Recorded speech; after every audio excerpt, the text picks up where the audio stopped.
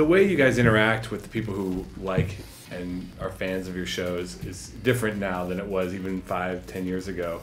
I mean, how much has that impacted what you guys do in terms of the way the fans talk about your shows online, the way that you guys are asked to sort of be the face of the show, and how is it different, especially for shows that have such huge online followings like you guys?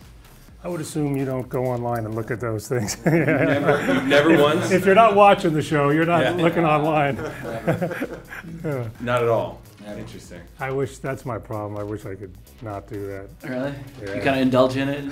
To the point, there always is a time where I go, why didn't I fucking learn my lesson? This guy this kid's saying such bad things about this and that, and it just bothers me for the whole day. I'm like, I never learned my lesson not to read that crap. And it's some anonymous guy that doesn't, Tiger Tail 72 also, is like not really on board with the whole season 3 arc. Well, the reviews, even the reviews sometimes, I never learned my lesson on that. I'll just, the good ones, and there'll be that one bad one, and then it'll stick with me, and I'll obsess over it. And I finally said, I'll go to this site and this site. I'm not going to that site because that's with some real crazies. Yeah. There's some real bad stuff on that site.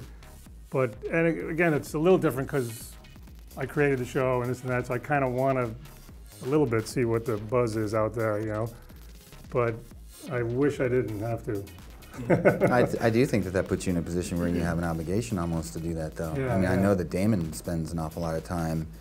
But you can't get too wrapped up. Yeah, but you can. Yeah. I mean, at what point do you draw the line? I mean, you're letting people sort of have a way in to making comments about stuff that you're doing, and how's that going to influence how you're going to change what you're doing over the next 2 months? I know. Well, he said he goes to other sites and then he'll see something and say, "Why Lost sucks?" He'll be like, "Why does Lost suck?" And he'll click on it, and all of a sudden, 2 hours later. I mean, I know he does it. It surprises me because I know that I just know him as a man, and it must bug the shit out of him. And it's a black hole. I mean, you can disappear down that rabbit hole forever. Yeah. And if you believe the good stuff, then you have to believe the bad stuff. And do reviews hurt as well? If they suck. I mean, someone says that you stink at your job, it doesn't feel great.